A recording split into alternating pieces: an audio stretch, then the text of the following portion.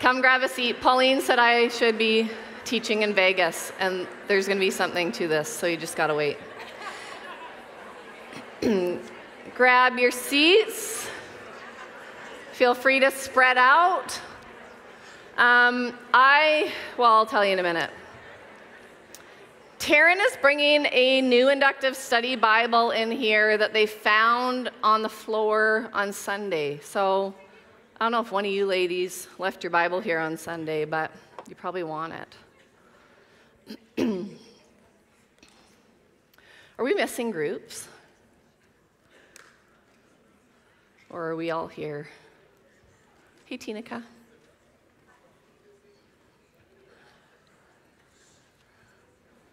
All right, welcome here. How was your first week of homework? So long. I was saying to my group, I think the longest I've ever done. I have done the first 4 lessons of Acts, and I don't think any of them are that long. But it kind of felt like you kept turning the page. And like when, not that I need the Bible study to end, but when is this going to end? There's a lot of cross-references. Okay, so Taryn is going to bring a Bible in here. Every lady grab your seat. Welcome here. Okay, here is someone's Bible. It's the ESV version. If it's yours, you were at the Northview Women's Worship Night. And on March 24th, 2020, you got saved. No, I'm kidding. Anyway, this is a Bible that belongs to someone, so if it's yours, we'd love you to have it back. Okay. We are still needing a couple volunteers for slides, so if you have any interest at all, we would love if you would talk to us. It would just be like 1 or 2 times a term, probably, but it would help Heather be able to be in here. So that would be huge. You don't have to have any tech knowledge at all. Okay, so for those of you who have studied with us a few years, I generally do like a wardrobe theme, depending on what we're studying. So for Daniel, it was leopards. And then for Hebrews, it was athleisure for rest. And I have decided for Acts to go with a charismatic theme. So I just feel like, though, this will be too distracting for when I'm actually teaching.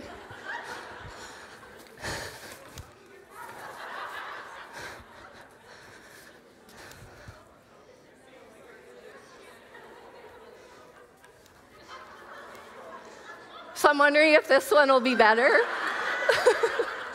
Maybe this is for next week when the Holy Spirit descends.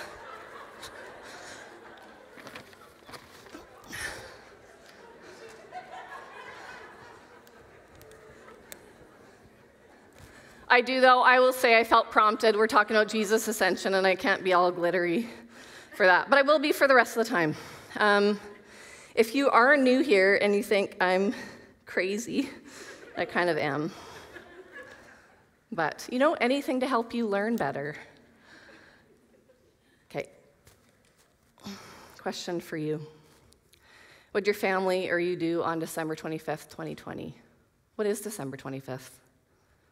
Oh, okay. What'd you do? Do you remember? What about Easter Sunday, 2021? Is there a special meal you have as a family? Something you do? Is that Ashley Tier? Hello. Okay, so how about Thursday, May 13th of this year? Do you remember? It was Ascension Day. Did you not mark it in some special way? Why not? So we know his birth. We celebrate his incarnation at Christmas. We celebrate Christ's death on Good Friday. And we celebrate his resurrection on Easter. But we do nothing with his ascension. Why not?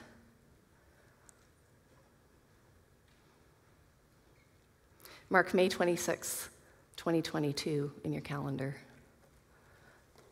because we're going to do something. And I hope that studying the book of Acts changes forever how we celebrate Ascension Day, which is actually quite a holiday in Europe. And Pentecost Sunday, too. What'd you do last year? Anything? Because it's interesting that we will take his incarnation, his crucifixion, his resurrection, all the very human experiences that he has on earth, and we really value and treasure those. And so tonight, I actually just want to unpack the doctrine of the ascension so that it changes something in us and so that we look at him and know him in a different way.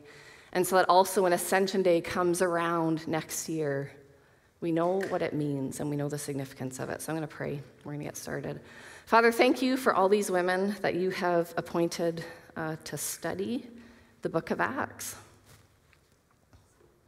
You already know what you want to do in us, and I just pray, Father, that we would have soft enough hearts and a submissive spirit to you and your will, that you would give us comprehension of the text that helps us to love you more and live for you in a better way that makes our life on earth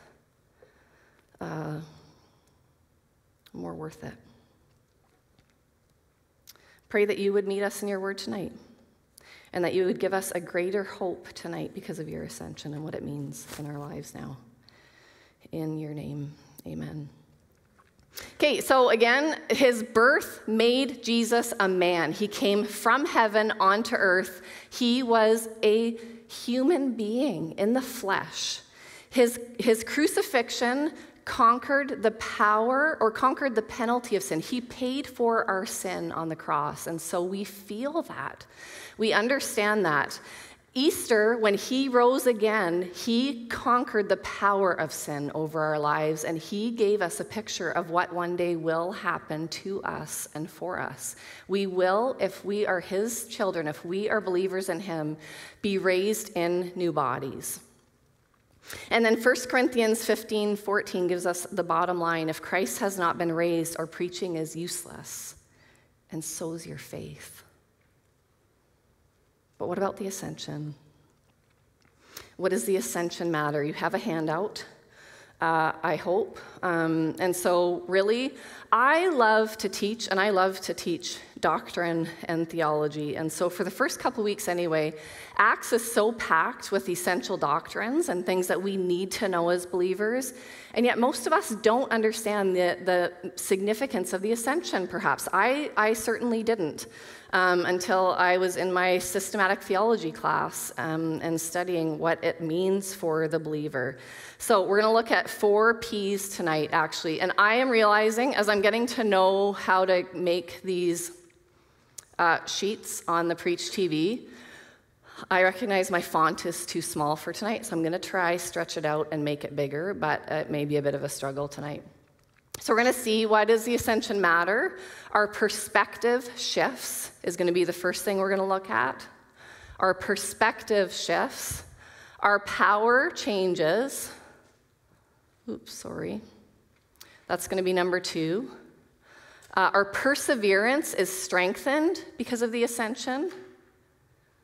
And his presence is nearer, though he is farther. Okay, so our perspective shifts. Our power changes. This is why the ascension matters for us believers today. Our perseverance is strengthened, and his presence is nearer, though he is farther. So first, the facts. We first read in Acts chapter 1 that Jesus ministered for 40 days after his resurrection. So there's 40 days between his resurrection and his ascension. And there are 3 things to kind of describe what he did. He convinced the disciples that he was physically resurrected. He needed to convince them, and we talked about this in our class. Why did he need 40 days to do that? Well, because many eyewitnesses would be needed to prove that he actually existed and that he actually was resurrected. There are two historians, Eusebius and Josephus, and they're really the only two men who had eyewitness accounts and who had reports who were able to write church history of the first couple hundred years. And it was important that Jesus convinced those that saw him in those first 40 days that he had a physical, bodily resurrection. Number two, he commanded the disciples. He gave them commands. He gave them instructions. And the big one was he commanded them not to leave Jerusalem until the gift from the Father was given to them. So he convinced them, he commanded them, and then he corrected a lot of misunderstandings about the kingdom. And it was interesting to see, I think it was in verse 3, where it said he taught many things concerning the kingdom.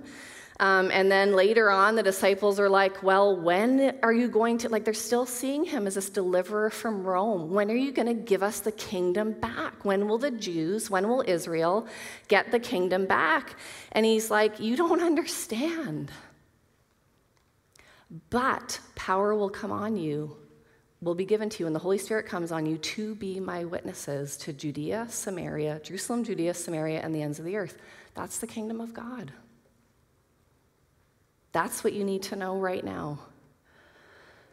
I still misunderstand very many things about the kingdom. And I wonder for myself, when will you do this? Why haven't you done this? Why haven't you fixed this? And he's like, Angie, it's not for you to know when or why or how. But you do have the power to be my witness. And that's what you need to know. Okay, so let's look at the basics of his ascension to start. We're going to look at some passages. You don't have them there, and I am just sad that I feel like these are going to be too small because we've got a lot of them to go through. Okay, so Acts 1:9, let's just get the basics. We studied this one today. After he said these things, he was lifted up while they were looking on, and a cloud received him out of their sight. That's way too small. I'm sorry. I'll read it to you as we go. Luke 24:50-51, while he blessed them, he parted from them and was carried up into heaven. So in Acts, we don't get that part, that he's carried up into heaven.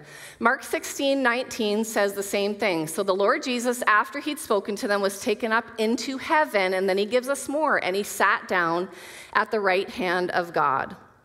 So this brings up an interesting question. What is heaven and where is heaven? Because Jesus' physical human body is somewhere. He doesn't become a spiritual being just because he's ascended into heaven. So there's this spatial reality that his physical body is taking up a space somewhere. And we were talking in our group too about kind of the Sunday school flannel graphs that probably don't always give us the best picture of the life of Christ, like his ascension. Like we always have this picture of him in white, glowing robes being carried up on a cloud. And it doesn't seem like it was that glorious an event. He just went. He just parted. So let's unpack heaven a little bit more. John 16:28, he says, I came forth from the Father and have come into the world. I am leaving the world again and going to the Father. So where is heaven? It's where the Father is. If we're connecting these passages we've just read, he's gone back into heaven. He came from the Father, and now he's gone back. John 7:33, therefore Jesus said, for a little while longer I'm with you, and then I go to him who sent me.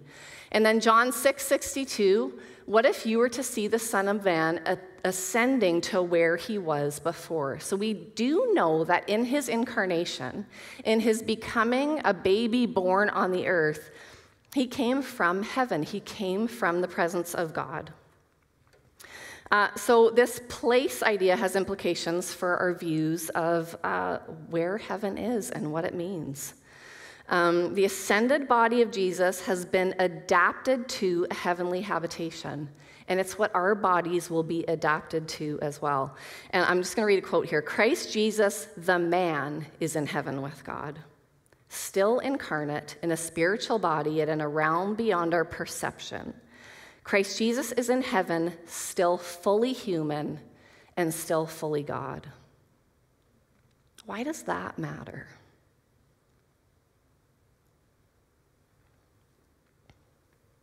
I'm going to read you one other quote, because this, I just loved this. A body necessarily occupies space. So the spatial distinction is not merely metaphor, but a reality. There's a place where the human Jesus is. There is a heaven in which spiritual bodies occupy space, a created realm in which creatures are to the limits of their capacity in the immediate presence of God. Of course, we're beyond the limits of language here, beyond the three-dimensional thinking of our world. What matters is that we hold together the reality that Jesus remains enfleshed in a glorified, transformed body with the reality that where he is a realm beyond our perceptions, beyond our understanding of space and time, yet in the presence of God, who is as near as our next breath. Like, I don't want to go totally anti-whatever here, but like we don't know where heaven is. But we read in Daniel 10 this war between the spiritual, like the heavenlies, that is actually taking place right before Daniel, like in the area that he is living in. And it's just interesting to think, like Jesus is enfleshed. He is in his human body, taking space somewhere in a spiritual realm. And I just had this thought of like, I think it's so much closer than we imagine. We have this idea of him ascending into heaven. It must be so far away, or we're living among it. The ascension represents the departing of the incarnate Son back to the place where God is, taking human nature where it has never gone before, but we will someday. So let's deal with our 4 Ps. Our perspective shifts. 1 Peter 3, 21 to 22. Christ, who's at the right hand of God, having gone into heaven after angels and authorities and powers had been subjected to him. He has been raised to heaven, where every angel, authority, and power had been subjected to him. Ephesians 1, 19 to 20. I pray that the eyes of your heart might be enlightened, so that you will know what's the hope of his calling, what are the riches of his glory, of his inheritance in the saints, what's the surpassing greatness of his power toward us who believe. These are in accordance with the working of the strength of his might, which he brought about in Christ when he raised him from the dead and seated him at his right hand in the heavenly places, wherever those are, far above all rule and authority and power and dominion, and every name that's named, not only in this age, but also in the one to come. And he's put all things in subjection under his feet and gave him as head over the church, which is his body, the fullness of him who fills all in all. I'm sad these are small. Colossians 3:1.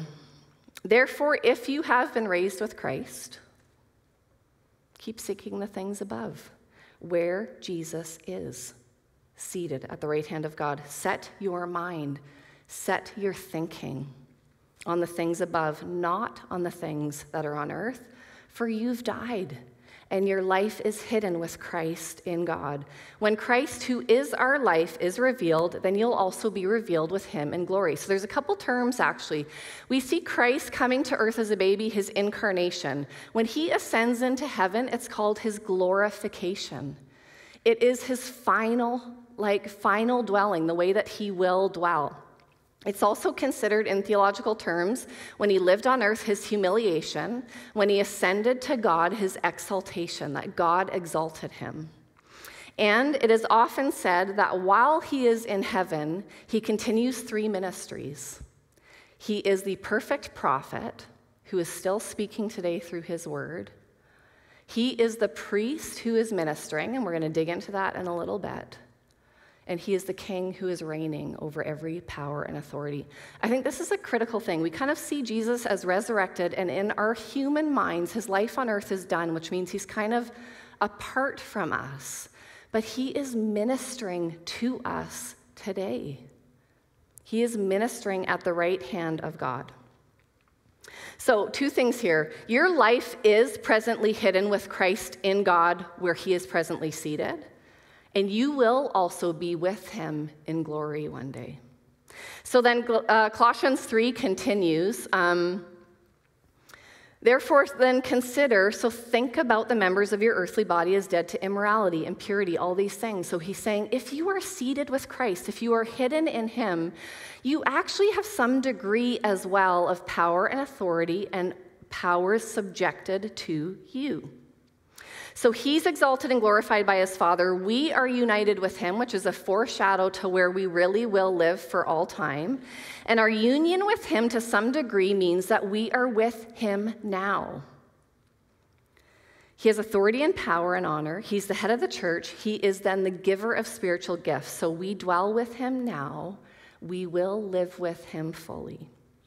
John Calvin says this, he passed through where no man has ever gone, as the second Adam, and Hebrews 9:11 confirms that for us. Jesus once asked the disciples what they might do if they saw the Son of Man ascend into heaven. And Peter, of course, responds, well, Lord, to whom shall we go? You're the one who has the words of eternal life. So ladies, when we studied precept, or Hebrews, 4:14-16, since then we have a great high priest who's passed through the heavens. Let us with confidence draw near the throne of grace. We have to consider ourselves as hidden in him, as living with him, as present with him, and it changes how we draw near God's throne. So the same is true for you and me. Where else can we go but run to the throne of grace, to Jesus who is seated in the presence of God? Okay, so his incarnation shows us that he became like us. His resurrection shows us that we will become like him. And his ascension shows us that where he is, we will be. The ascension means that God's people are, in a manner of speaking, already in heaven. We set our minds on the things above because our lives are hidden with Christ who dwells above. So what should our response be to the doctrine of the ascension? It should impact our thinking. We should picture ourselves hidden with him. We should picture our future as glorified with him forever. Okay, next thing, our power changes. Philippians 2:9, God highly exalted him and bestowed on him the name which is above every name. And 1 Timothy 6:15, he who is the blessed and only sovereign, the King of kings and the Lord of lords. And actually, Paul, I didn't have it in before this, but he's describing who Christ is at his ascension. So Jesus in ascending is exalted by his Father. He is called the King of kings and the Lord of lords. And our King gives really good gifts to his people in his kingdom. And he gives gifts of power. So in Acts 2:33, we're going to dig into here next week. Why isn't this working?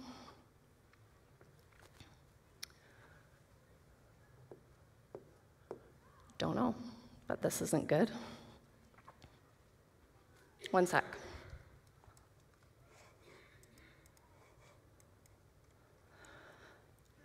All right.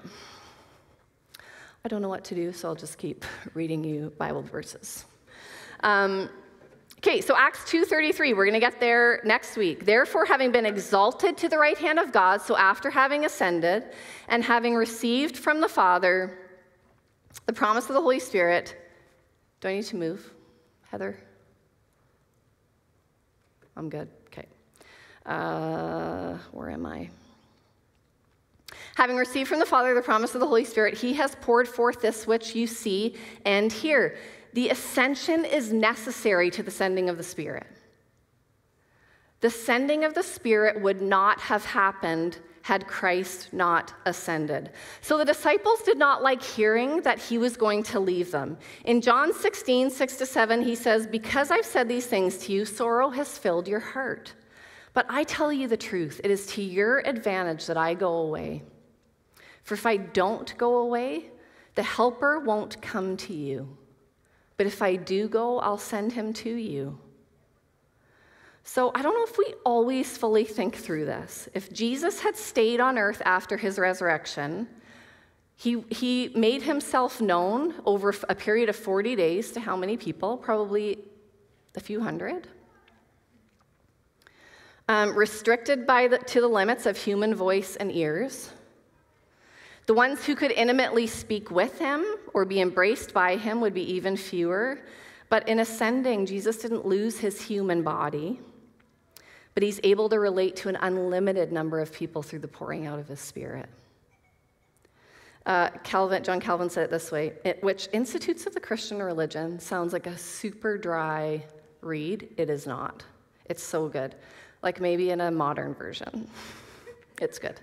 Christ left us in such a way that his presence might be more useful to us.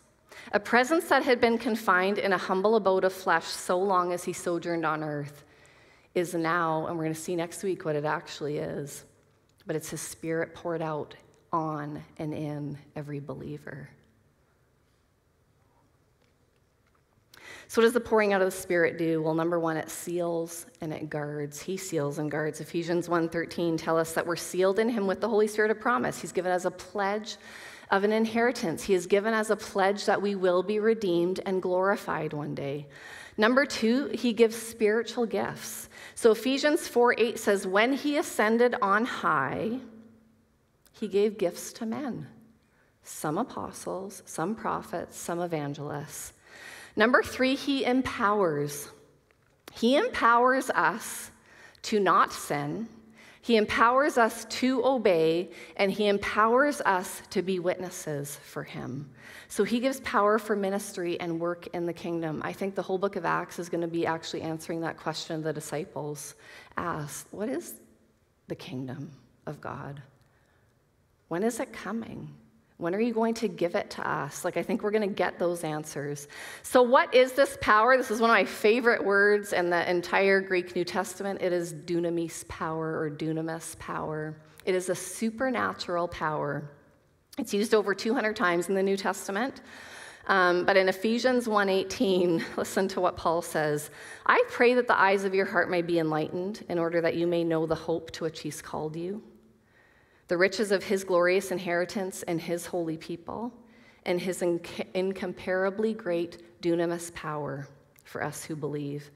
That power is the same mighty strength he exerted when he raised Christ from the dead and seated him at his right hand in the heavenly realms." That is the power the Holy Spirit poured out onto us.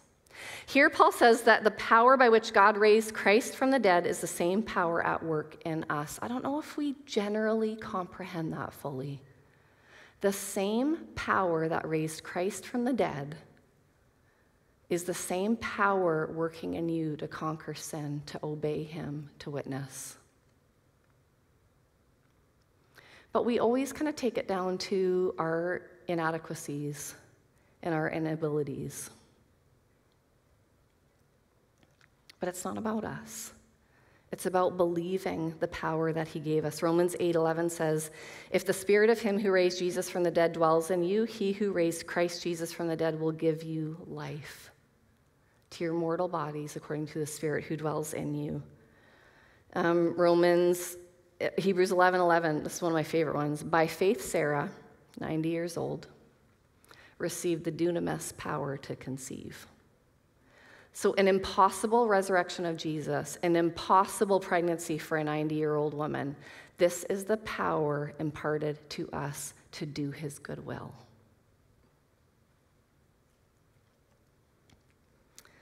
And then Colossians 1:28-29, Paul says, "For this purpose I labor, to present you complete in Christ one day, striving according to his power, which dunamis works within me. The ministry we do, the discipling that we do, is all according to his great power, or it won't happen.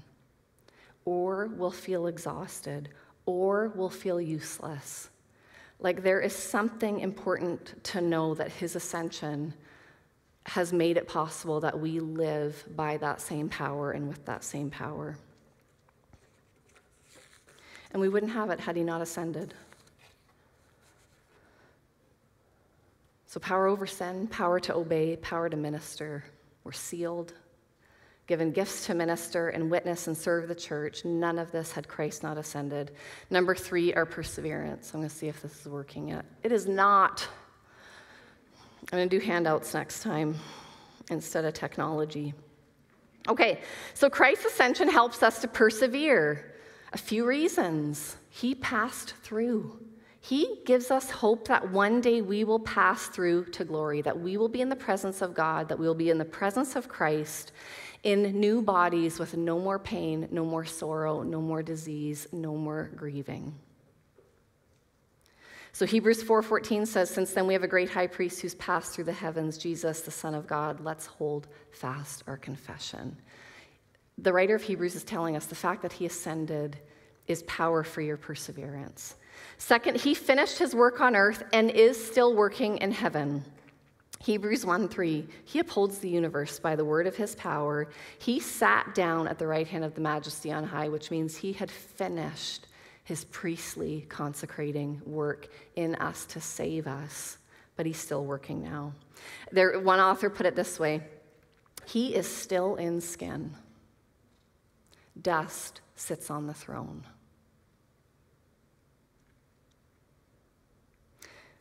We don't have a high priest who can't sympathize with our weakness. He's still in skin. But one who's been tempted in all things as we are, yet without sin, so let us draw near with confidence to the throne of grace, because he's still in skin. He understands every temptation and affliction. He's a representative in heaven. He is still incarnate. He is flesh in heaven. Jesus is the one man who lived out perfectly every day of his life, the image of God in a human being. The final picture we have is a radiant Jesus ascending into heaven. Finally, he intercedes for us and is working for us right now. This is his ministry right now. So we often read the Gospels. We have his ministry on earth. We see what he said and did. He is ministering now. He serves as our mediator. He is making a constant connection for us as our brother in the presence of our Father, joined forever to our humanity. Hebrews 7:25, he's able to save forever those who draw near to God through him, since he always lives to make intercession for them. He's always praying for you. He is praying that you would have strength when temptation comes. He is praying that you would persevere in your faith.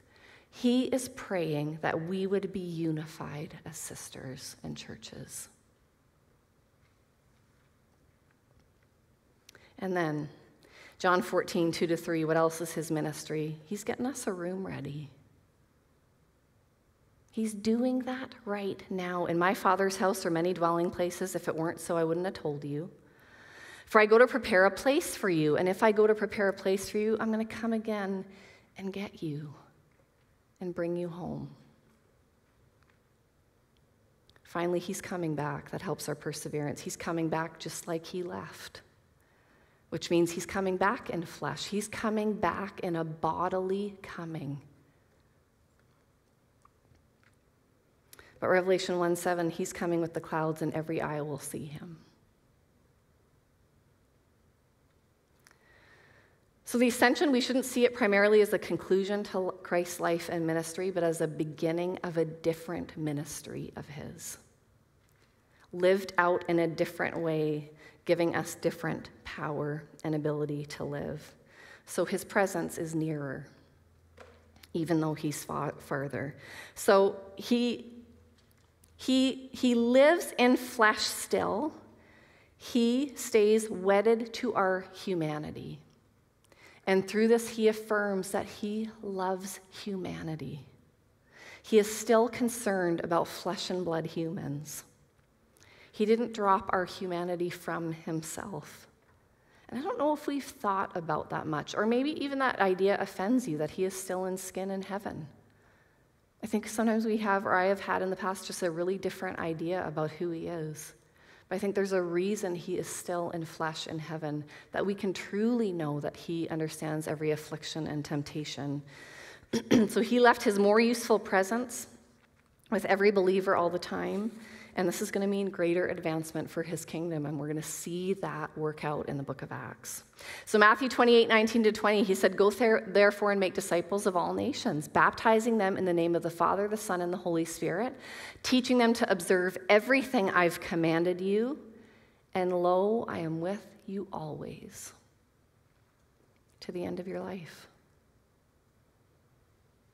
His physical presence is farther, but his presence is within us, so much nearer. And although maybe sometimes we don't see the benefit of it, and we think that it would just be so much better if we were with him, if he still lived on the earth, we got to believe what he says. He said it's better for you that I go, so I can pour out my Spirit for you. Romans 8:26, "In the same way the Spirit also helps our weakness, for we don't know how to pray as we should. But the Spirit intercedes for us with groanings too deep for words. He who searches the hearts knows what the mind of the Spirit is, because he intercedes for the saints according to the will of God." So the ascension is vital to our hope and to our mission. Jesus is still in skin. He's not dropped us. So I'm going to wrap up kind of the importance of the ascension, and Kevin DeYoung does this in 4 really great short points. First, the ascension means that we have an advocate with the Father. He opened the way into God's presence that has been closed since the fall. He is the second Adam entering into the presence of God. No other human has done it but him, and he's paving the way for us. Second, the ascension means that God's people are, in a manner of speaking, already in heaven. Like Colossians showed us, we set our minds on the things above because our lives are hidden with Christ in God. We fix our eyes on Jesus, the author and the perfecter of our faith. Third, the ascension means we can receive the gift of the Holy Spirit, that we can be empowered to minister. Once ascended to heaven, Jesus sent another helper, and we're going to read the whole story of that in chapter 2. To give us power from on high, that was the purpose. To give us a helper, to give us a comforter, to give us an advocate, to give us an illuminator to help us understand the scriptures. And he'll be with us forever. He seals us until the day of our redemption, until the day of our resurrection and our glorification. Fourth, the ascension means that human flesh sits enthroned in heaven. God has granted all power and authority to a man. And Jesus Christ is exercising the dominion that human beings were made to have from the beginning. The ruin of the first Adam is being undone by the reign of the second, who's still in skin.